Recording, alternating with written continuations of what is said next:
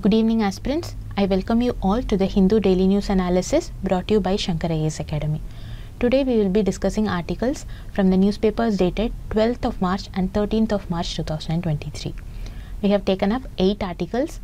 Go through it. Now we will start with the first article discussion.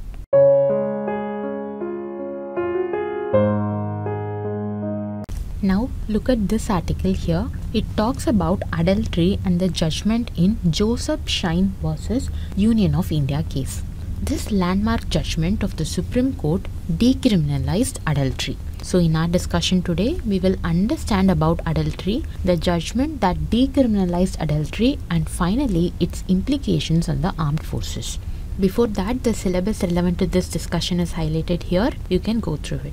First of all, what is adultery? See, according to IPC section 497, adultery is defined like this. Whoever has sexual intercourse with a person who is and whom he knows or has reason to believe to be the wife of another man without the consent or connivance of that man, such sexual intercourse not amounting to the offence of rape is guilty of the offence of adultery. Difficult to understand, right? That's because it is a legal definition. The simple layman definition is it is just the extramarital affairs. So adultery means voluntary sexual intercourse between a married person and someone who is not that person's partner or spouse. Here the married person might be a male or female. See, if a married woman has voluntary sexual intercourse with a person who is not her husband, then it is adultery. Likewise, if a married man has voluntary sexual intercourse with a person who is not his wife, then that is also adultery. So these are the two aspects of adultery. With this understanding about adultery, let us see why the Supreme Court struck down section 497. As you all know, IPC was enacted in the year 1860, meaning it is in the colonial era. The IPC criminalizes the act of adultery. As you can see here, section 497 does not punish the married woman who is involved in extramarital affairs. So, section 497 criminalizes only one aspect of adultery. We saw that there are two aspects of adultery, right? It involves both married man and women involving in extramarital affairs. But if you see section 497, it covers only one aspect, which is when a married woman involves in a sexual relationship with a third person who is not her husband. So, if a third person knows that the particular lady is wife of someone and still he has voluntary sexual intercourse with her, then he is punishable under section 497. Here, the married woman is not punishable. Sounds unfair, right? It is unfair for two reasons. Section 497 gives the husband the exclusive right to prosecute the person with whom the wife has committed adultery. The husband can file for a divorce against his adulterous wife on grounds of adultery. However, a similar right was not conferred to the wife of an adulterous man. Let us say person A is the husband and person B is the wife. Now, person A, that is the husband, has committed adultery with another woman X. Then the wife B does not have any provision under which she can prosecute the woman X with whom her husband committed adultery. This is the first reason for unfairness. Secondly, the married women are not punished. Only the third person with whom the married woman had sexual relationship is punished. But for this, Supreme Court in its judgment B. Revati versus Union of India 1988 case said that women are not prosecuted under this section, and this is done to protect the sanctity of a marriage. So it is like a shield rather than a sword. According to Supreme Court, it will give the couples a chance to make up. But then this is also unfair. Considering all this, Supreme Court in its Joseph Shine versus Union of India 2018 case struck down section 497. Supreme Court said that section 497 of IPC is unconstitutional. The court held that the section 497 was based on gender stereotypes and hence it violated Article 14, that is equal protection of law, and Article 15, non-discrimination on grounds of sex of the Indian Constitution.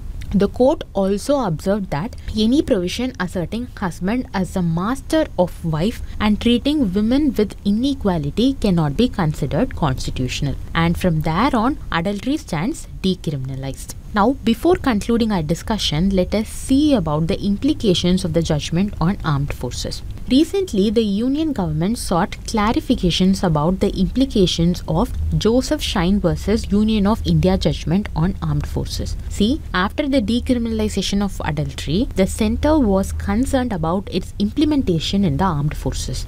We all know certain rights of armed forces are restricted or abrogated to ensure proper discharge of duties and maintenance of discipline among them. So, Article 33 of the Constitution provides the Parliament the power to restrict or abrogate the fundamental rights of certain categories of persons from armed forces. Like I said, it is to ensure proper discharge of duties and maintenance of discipline. But this particular judgment makes the adulterous act of armed persons not punishable.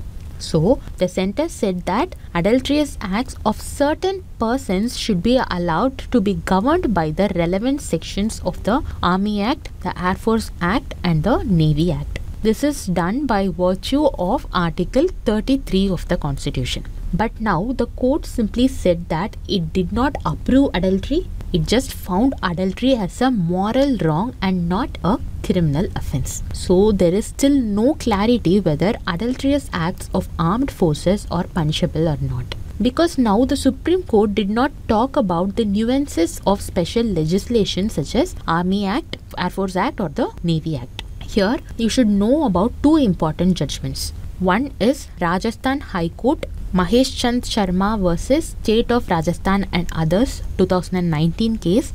In this case, there was a departmental proceeding against an inspector in Rajasthan Police and his illicit relation with a women constable. Here, the inspector served for 18 years in the Indian Air Force. The High Court held that no employer can be allowed to do moral policing on its employees. This is because moral policing goes beyond the domain of his public life. So, the High Court said that personal choices cannot be a reason for departmental proceedings under the service conduct rules. The second one is the Mahesh Bhai Bhujibhai Damor versus State of Gujarat and 3 others 2022 case. Here the case is about the illicit relation of an armed police constable with a widow. Because of this, the constable was dismissed. But the Gujarat High Court quashed the dismissal order. This is in the departmental inquiry. It was found that the relationship was voluntary and mutual.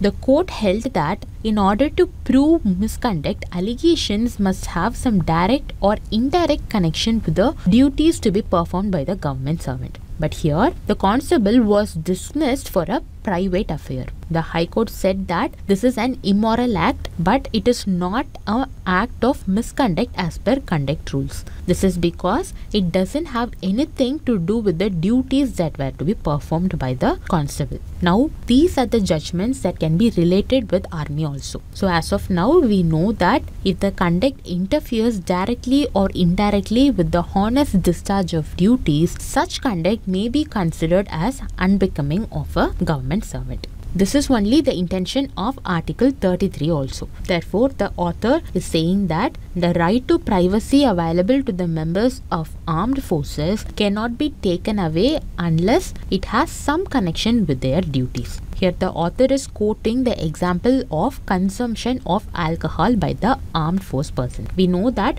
no departmental actions will be initiated unless the drinking habits or any act of an officer affects the discharge of his duties or discipline of the force. So as per the author, this can be followed in the case of adultery also. So in this particular discussion, we saw what is adultery and we saw why Supreme Court struck down section 497 that criminalized adultery. Then we saw various judgments that were pronounced in relation to the act of adultery. So with the learned points in mind, now we will move on to the next article discussion. Take a look at this editorial displayed here. It talks about the proposed provisions of Digital India Act.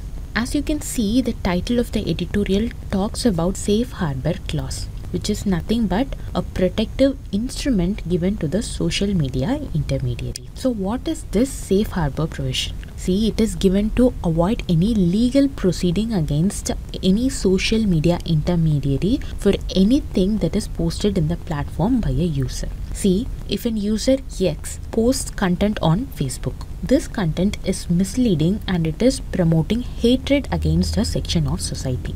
Here, Facebook is hosting the content.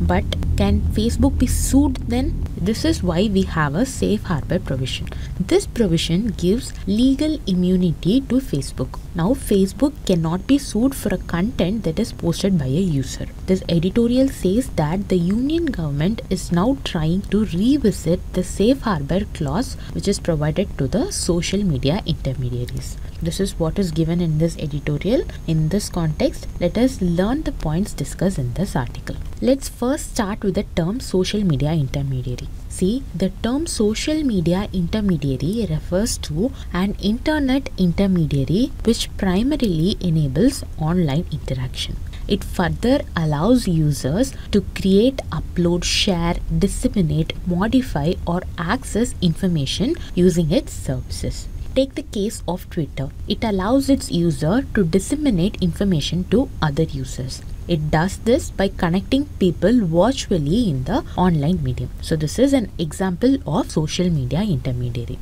Now, how are social media intermediaries regulated in India? See, social media intermediaries are regulated in India through the IT Act of 2000. Since the Act was passed in the year 2000, it is very outdated with respect to the latest developments happening in the social media front. This is the reason why Union Government of India is now planning to bring in the Digital India Act. Here note that this Digital India Act will replace the IT Act of 2000. Now, if we talk about the safe harbor provisions, the safe harbor provision is given under section 79 of the IT Act 2000. It states that an intermediary shall not be liable for any third-party information, data, or communication link made available or hosted by him. But there are conditions for safe harbor. See, section 79 states that safe harbor wouldn't be given if the intermediary fails to expeditiously take down a post or remove a particular content even after the government flags that the information is being used to commit something unlawful. This means that the intermediaries must abide by the government and it should remove any content from the platform if the government directs it to do so. If it fails to follow the instructions of the government, the safe harbor provisions won't be given to that particular intermediary. As I already said, in the newly proposed Digital India Act, the government is trying to rethink about the safe harbor clause, because this clause gives immunity to the social media intermediaries for any punitive action with respect to user-generated content. The government believes that there should be no free pass to social media companies, and safe harbor cannot be used as an excuse to let harmful posts remain in the platform. Experts say that safe harbor has often led to many issues such as lack of content moderation, inadequate fact-checking, and content violation on platforms. So if the safe harbor clause is done away with, then the social media intermediaries are liable for punitive actions for any content posted by the user. With this, we have come to the end of this discussion. In this discussion, we saw what is the safe harbor provision. Then we saw what are social media intermediaries. We saw that social media intermediaries are basically internet intermediaries which primarily enables online interaction between the users. Then we saw how the social intermediaries are regulated in India. They're regulated using the IT Act of 2000. Since this law is outdated, now the government is attempting to bring in the new Digital India Act. With these learned points in mind, now we will move on to the next article discussion. This article from yesterday's newspaper primarily focuses on the ill effects of deforestation. The article here does not mention any new point about the ill effects of deforestation, but this article is very important because when there is an article on the ill effects of deforestation, it provides some data supporting that. This skill is very important for your mains examination. Say there is a question in GS paper 3 asking you to write about the deforestation and its ill effects. For this question, everyone can write an answer. Even someone who is not preparing for UPSC examination can write something about deforestation and its ill effects. But to make our answer more legitimate and unique, we must substantiate the points that we mention in our answer with data that support the answer. This is what is expected out of us. And this art of substantiating the points with data is the key difference between people who clear the mains examination and people who do not clear the examination. Basically, what I'm trying to convey here is that although the points that we are about to see in the discussion might be repetitive, the data supporting the points are useful for our examination. Now let's start the discussion. Firstly, what is deforestation? See, deforestation is the process of removing trees from a forest area. Due to deforestation, the forested landscape transforms into non-forested landscape. Deforestation occurs due to both natural and anthropogenic causes. The natural causes of deforestation includes wildfires, disease infestation and landslides. Currently, it is the anthropogenic reasons that is mainly driving deforestation. The anthropogenic causes of deforestation includes human activities like logging, farming, mining and urbanization. See, the World Health Organization estimates that since 1990, 420 million hectares of forest land has been lost due to anthropogenic activities. These activities include agriculture, industrial use and biofuels production. WHO also mentioned that the effects of deforestation will be severe for tropical regions such as India, China and Africa. Since I mentioned India here, now we will see the status of forest cover in India and the extent of deforestation in India. According to the India State of Forest Report 2021, the total forest cover in India is 24.56% of the country's total geographical area. The top 3 states with the largest forest cover are Madhya Pradesh, Arunachal Pradesh and Chhattisgarh. Together, they account for about more than 1/3 of the country's total forest cover. And compared to ISF report of 2019, India's forest cover has increased by 3,976 square kilometers. Although the ISF report 2021 paints a very rosier picture, a study published in the journal Global Ecology and Conservation in 2019 found that India has lost approximately 16% of its tree cover between 1980 to 2014. The study also found that the remaining forests in India are becoming more fragmented and isolated, which can have negative impacts on wildlife and biodiversity. In addition to this, presently our government is trying to develop Andaman and Nicobar Islands for augmenting India's naval presence near the Strait of Malacca. This will surely affect the pristine forest of Andaman and Nicobar Islands. And if we see the Himalayan states of Jammu and Kashmir, Uttarakhand and Himachal Pradesh, our government has cleared large tracts of pristine forest. This is done in order to build underpass and overpass highways in these regions. All these activities are also affecting the quality of forest in India. So we can say that while the forest cover in India is increasing, the quality of forest is on decline due to deforestation. Moving forward, let's see what are the ill effects of deforestation. See, the first effect is global warming. When trees are cut down, it leads to the accumulation of carbon dioxide in the atmosphere. This results in global warming. According to FAO, deforestation accounts for 11% of global greenhouse emissions. The second effect of deforestation is the increase in infectious diseases. According to Harvard University Public Health Group, deforestation leads to an increase in infectious diseases such as malaria and dengue. This can also affect human beings very severely. The third effect is land degradation. See, deforestation and land degradation are closely related processes because deforestation often leads to land degradation. How does this happen? Deforestation can lead to soil erosion, loss of biodiversity, and decreased water quality. All these can contribute to land degradation.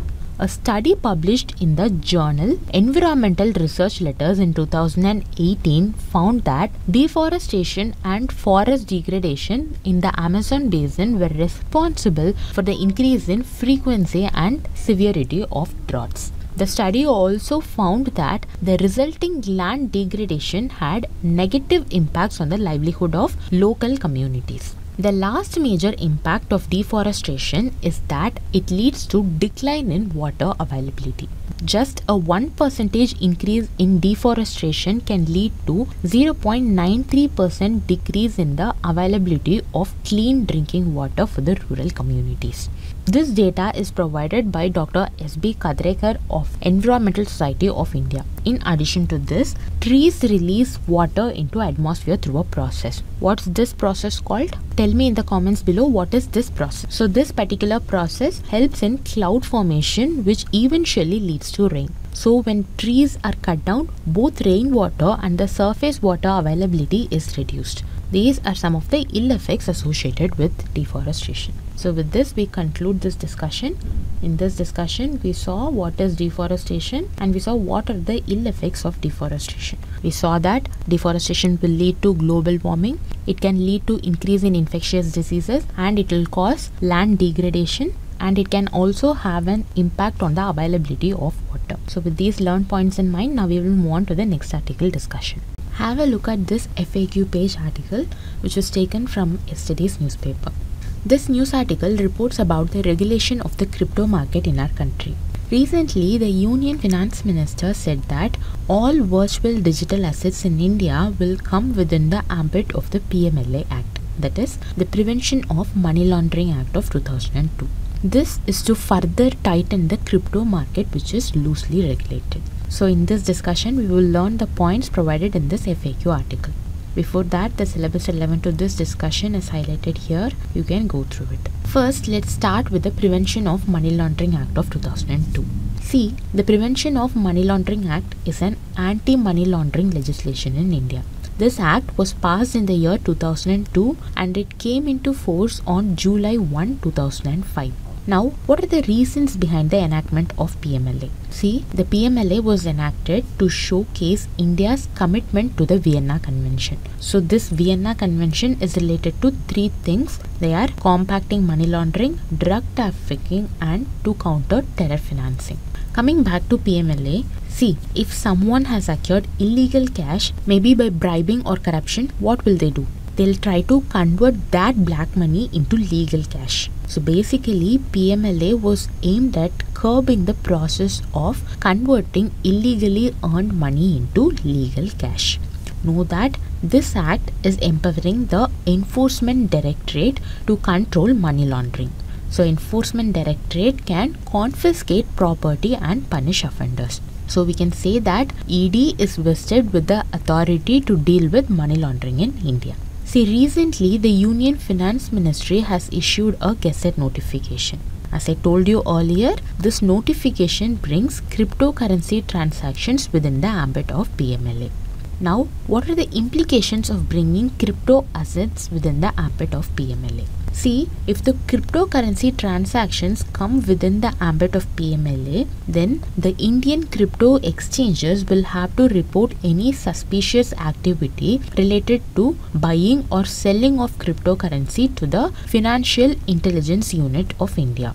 Know that the Financial Intelligence Unit of India is functioning under the Department of Revenue under the Ministry of Finance. It is the central agency which is responsible for receiving, processing, analyzing and disseminating information related to any suspicious financial transactions. So, if the FIU India finds any malpractices, then it will report such suspicious transactions to the law enforcement agencies. If this suspicious crypto transaction was found to be transnational, that is beyond the national boundary, then FIU India will report it to the overseas FIUs. Secondly, since the cryptocurrency transactions come within the ambit of PMLA, it now empowers the ED to deal with suspicious cryptocurrency transactions. So we can say that in India, Enforcement Directorate is a law enforcement agency that is responsible to deal with any malpractices in crypto transactions, right?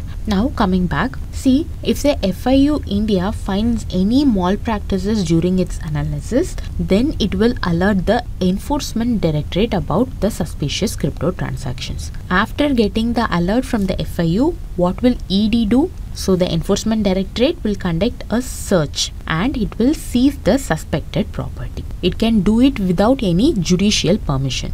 These discretionary powers to the Enforcement Directorate are provided under Section 5 and Section 8 of the PMLA Act.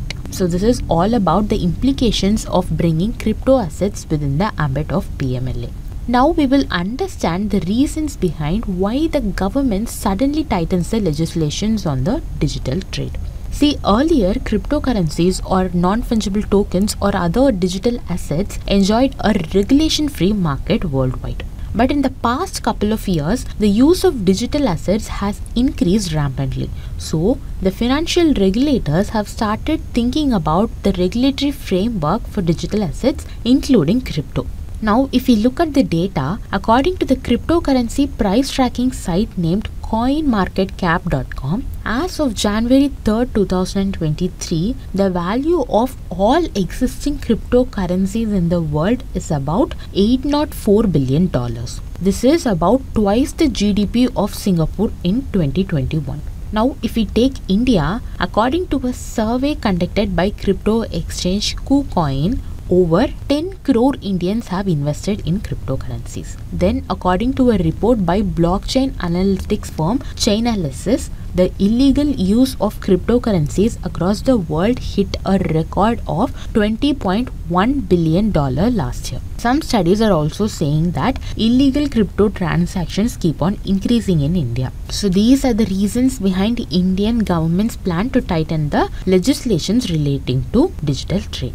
Now finally, let us see about the regulation on crypto assets in different countries. See, different countries are at different stages in drafting regulations on crypto assets.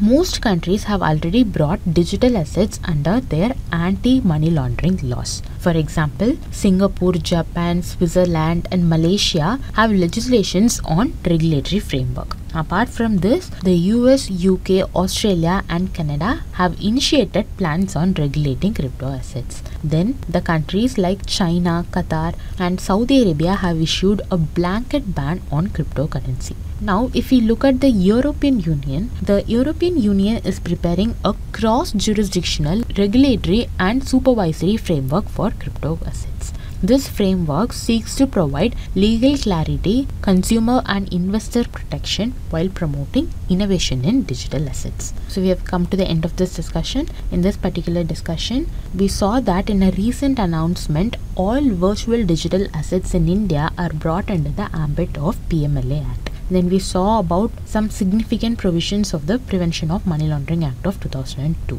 We saw what are the implications of bringing crypto assets within the ambit of PMLA. Then we finally saw what are the regulations on crypto assets in different countries. So with this, we have come to the end of this discussion. Now we will move on to the next article discussion. Now look at this article here. It talks about the post-vaccination study published in the Journal of Travel Medicine. It says that after the administration of 2 doses of a live attenuated Japanese encephalitis vaccine, only low levels of neutralizing antibodies are seen.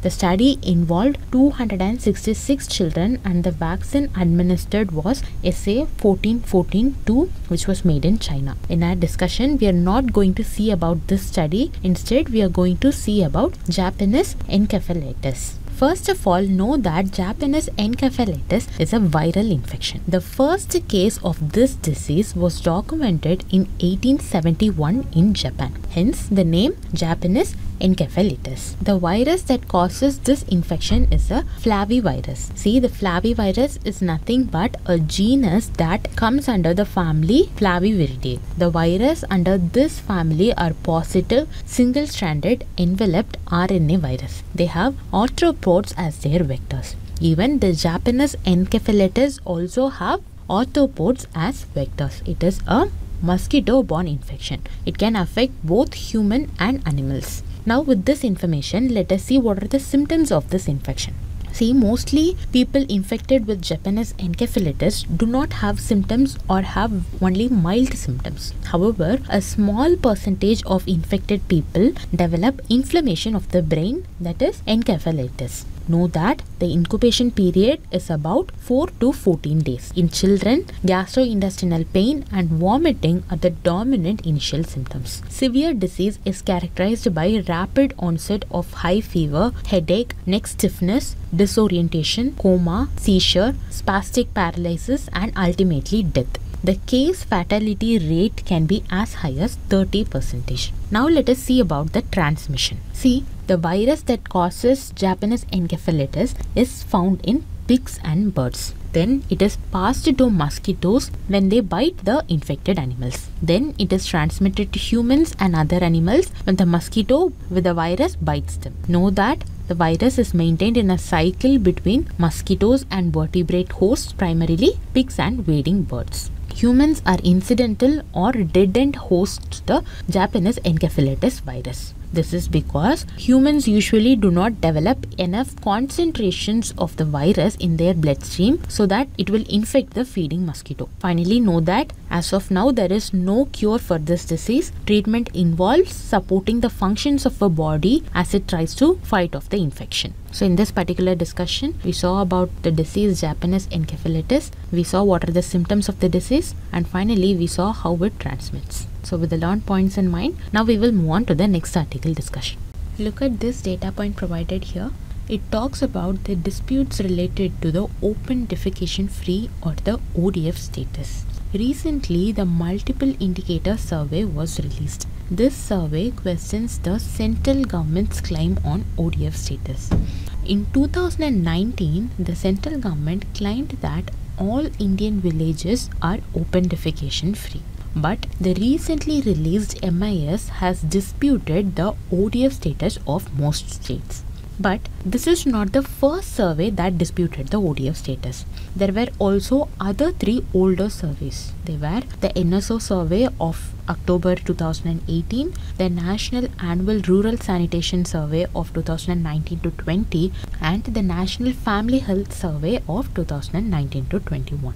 See, all these surveys have disputed the ODF status of most states. Apart from this, the surveys also showed persisting levels of poor sanitation in many of the Indian states. Now we will understand the contradiction between various data. According to the data from the Swachh Bharat Mission Gramin portal, the villages in Madhya Pradesh and Tamil Nadu were declared as 100% ODF free by October 2018. However, according to the NSO data, in October 2018, only 71% of rural households in Madhya Pradesh and 62.8% of rural households in Tamil Nadu had access to some sort of toilet, which could be owned or shared or public. The data appears to be more contradictory, right? Here is another data. The SBMG data claimed that in 24 states or union territories, over 99% of rural households had individual household toilets. This is as of March 2019. However, the National Annual Rural Sanitation Survey, which was released in September 2019, showed that in 24 states or union territories, only around 90% of rural households had access to their own toilets. Here also we witness a contradiction. Now we will take another data. According to SBMG data, around 99% of rural households in Gujarat had individual toilets as of March 2019. However, according to the data from National Family Health Survey 5, only 63.3% of population in rural households in Gujarat used individual toilets. Now, if we take the recently released multiple indicator survey, it says that 21.3% of rural households had no access to any type of toilet. The recent MIS was conducted between January 2020 and August 2021. This multiple indicator survey is the fourth in the last 5 years to debunk the central government's ODF claim. Now we will see some data on toilets and ODF status. Now look at this map here.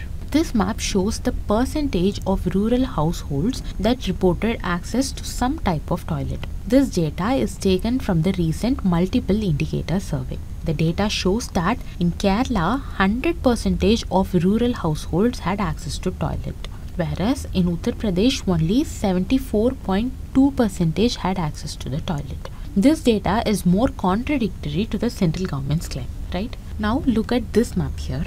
In the financial year 2020 to 21, the government unveiled the Swachh Bharat Gramin Phase 2.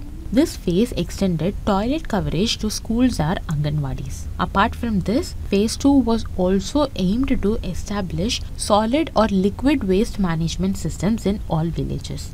The villages which met these criteria were named as ODF plus villages. Here, this map shows the share of ODF plus villages as of April 1, 2022. Only 8% of villages attained ODF plus status. The share of Tamil Nadu was very high, and it was reported that over 91% of villages in Tamil Nadu attained the ODF plus status. But according to the recent MIS survey, only 72.4% of rural households in Tamil Nadu had access to some form of toilet. Here also there is a contradiction. Now look at this map here. This map shows the share of ODF plus villages. Here we could witness that the share of ODF plus villages in India improved to 34% as of now. However, some states are lagging behind. Now look at this map. This map shows the percentage of households that had access to toilets. This data is taken from the Swachh Sarvekshan Gramin survey that was conducted between December 2021 to April 2022. The survey concluded that in 28 states, the share of households that had access to toilets had crossed 90%, and the India's average was 95%. This data is also contradictory. So to conclude, the article says that the central government should take enough steps to ensure the access to toilets in rural areas rather than rushing towards claiming the ODF status. With this, we have come to the end of this discussion. So with the learned points in mind, now we will move on to the next article discussion. Take a look at this small snippet displayed here. It reports about the newly signed High Seas Treaty by the UN member states. The article says that this UN Treaty on High Seas has been finally signed after nearly 20 years of negotiations. This is what is given in this small snippet. In this context, let us understand about this new treaty. See, previously United Nations Convention on the Law of Sea, that is UNCLOS, was signed in the year 1982. This convention dealt with the economic rights of the countries with coastline. The jurisdiction of the UNCLOS covered up to maximum distance of 200 nautical miles from the coastline. The seas which are outside of these 200 nautical miles are only called as the high seas. So, in this high seas, no single country can make a territorial claim, and the resources available here are open to every country of the world. Also note that no country is responsible for the management and protection of resources on the high seas. The High Seas Treaty, which this article talks about, is going to cover this large unregulated area of open sea only. See, high seas account for more than 60% of the world's ocean area and cover about half of the Earth's surface. Since previously there has been no international treaty or convention that regulates the high seas, this particular UN Treaty on High Seas has gained prominence across the world. Here you should note one important point. The UN High Seas Treaty deals with only the top layer of the high seas. The bottom layer, that is the seabeds, are protected by a different international body called the International Seabed Authority. We have covered about this International Seabed Authority in our Hindu news analysis dated 6th of March 2023. Kindly watch that video to get an understanding about the International Seabed Authority. Now coming to the High Seas Treaty. The treaty basically governs the conduct of countries in the open seas. That is, the treaty deals with biodiversity beyond national jurisdiction.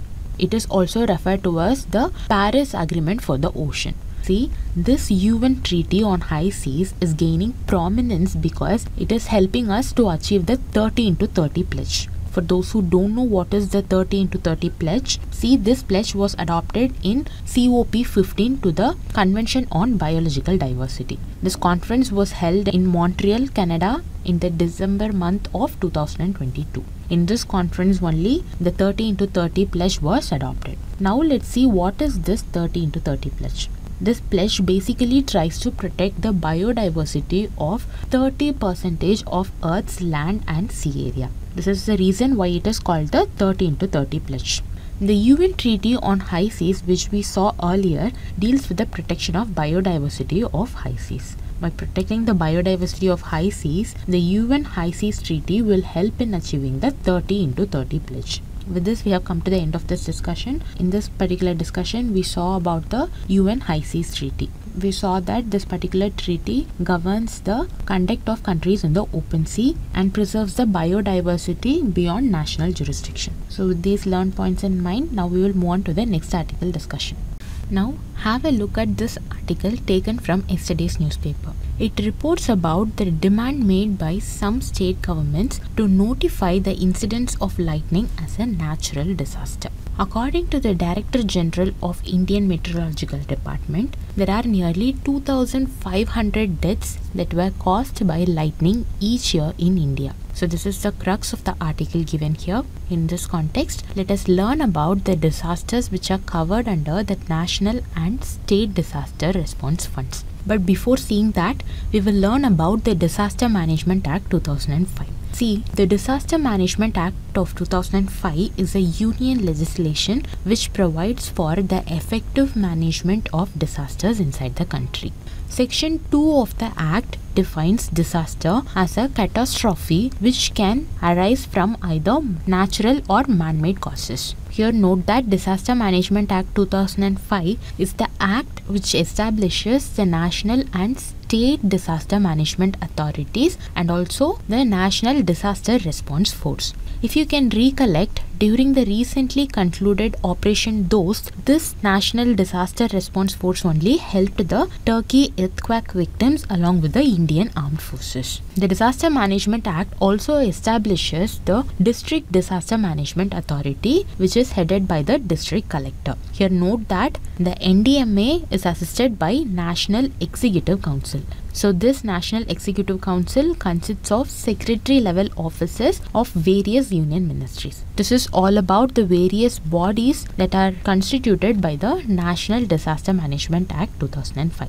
Now let's see about the national and state disaster response funds. See, the Disaster Management Act of 2005 constitutes two separate disaster funds, one at the central level and other at the state level. Here note that the NDRF fund constituted under section 46 of the Disaster Management Act supplements the SDRF of a state in case of a disaster of severe nature. Here the SDRF are separately constituted under the section 48 1A of the Act. Now coming to the funding mechanism of these two funds, the union government contributes entirely to the NDRF while the state and the union shares the funding of SDRF. This is done in the ratio of 75:25 for general category states and 90:10 for northeastern and the Himalayan states. Disasters such as cyclones, droughts, earthquakes, fire, flood, tsunamis, hailstorms, landslides, avalanches, cloudbursts, pest attacks, and frost and cold waves, all these are considered for the utilization of SDRF. If you can remember, the article reports about the various state governments' proposal to include lightning under the definition of disaster under the Disaster Management Act. If lightning is included under the definition of disaster, then the damages caused by it can be rectified using the funds withdrawn from the SDRF. Now you may ask, when will the fund under NDRF be utilized? See, to withdraw funds from the NDRF, the disaster must be of severe nature, for which the funds which are present in SDRF must be inadequate. This particular provision is as per the guidelines on the constitution and administration of state and national disaster response funds. So for a small scale disaster, there cannot be utilization of funds from the NDRF. With this, we conclude this discussion. In this discussion, we saw that there is a demand by various state governments to notify the incidence of lightning as a natural disaster. Then we saw some important provisions of the Disaster Management Act of 2005. Then finally, we saw about the national and state disaster response funds and the funding mechanism of these two funds. With this, we have come to the end of this discussion. Now we will move on to the next part of our analysis, which is practice questions. First, we will start with a prelims question. Question number 1. With respect to Japanese encephalitis, consider the following statements. Statement number 1. Japanese encephalitis belongs to the same genus as dengue, yellow fever and West Nile virus. Statement number 2. Japanese encephalitis infection are mainly found in North American and African region. Statement number 3. Japanese encephalitis cannot be spread by humans from one person to the another. Which of the above statements are correct? See here, statement number 1 is correct. Members of Flaviviridae family belong to a single genus Flavivirus. These members cause widespread morbidity and mortality throughout the world. Some of the mosquito transmitted viruses include yellow fever, dengue fever, Japanese encephalitis, West Nile viruses and Zika virus. Here statement number 2 is incorrect. Look at this map. From this you can see the distribution of the Japanese encephalitis cases. So it is mainly found in Asia and the Western Pacific region. Here statement number 3 is correct. This is because humans are considered dead hosts of Japanese encephalitis. So you cannot catch this disease from an infected person like you catch cold. So the correct answer for this question is option D, 1 and 3 only. Question number 2. Consider the following statements about India State of Forest Report 2021. Statement number 1. The mangrove cover in the country has increased by 0.34% as compared to the previous assessment. Statement number 2. Arunachal Pradesh is the state with maximum bamboo bearing area. Statement number 3. Madhya Pradesh witnessed the maximum increase in forest cover. Select the correct code from the codes given below. Here, statement number 1 is correct. Compared to the previous assessment, the mangrove cover in the country has increased by 0.34%. Here, statement number 2 is incorrect. Mizoram is the state with the maximum bamboo bearing area. Then, statement number 3 is also incorrect. Andhra Pradesh witnessed the maximum increase in forest cover. So, the correct answer for this question is option C, 1 only.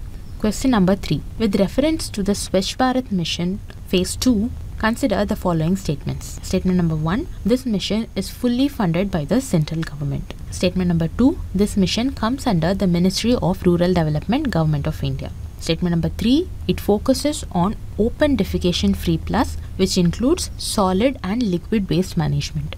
Which of the statements given above are incorrect? Here statement number 1 is incorrect. Swachh Bharat Mission Gramin Phase 2 is not fully funded by the central government. The fund sharing pattern between center and states will be 90:10 for the northeastern states, Himalayan states, Union Territories of Jammu and Kashmir, 60:40 for other states and 100:0 for other Union Territories. That is, for Union Territories other than Jammu and Kashmir, the fund is totally provided by the center. Statement number 2 is incorrect. The mission comes under the Ministry of Jal Shakti. Here statement number 3 is correct. This is one of the objective of the Swachh Bharat Gramin mission. Here the question is asking for incorrect statements. So the correct answer for this question is option A, 1 and 2 only. Question number 4. With reference to International Seabed Authority, consider the following statements. Statement number 1. It is established under the UN Convention on the Law of the Sea.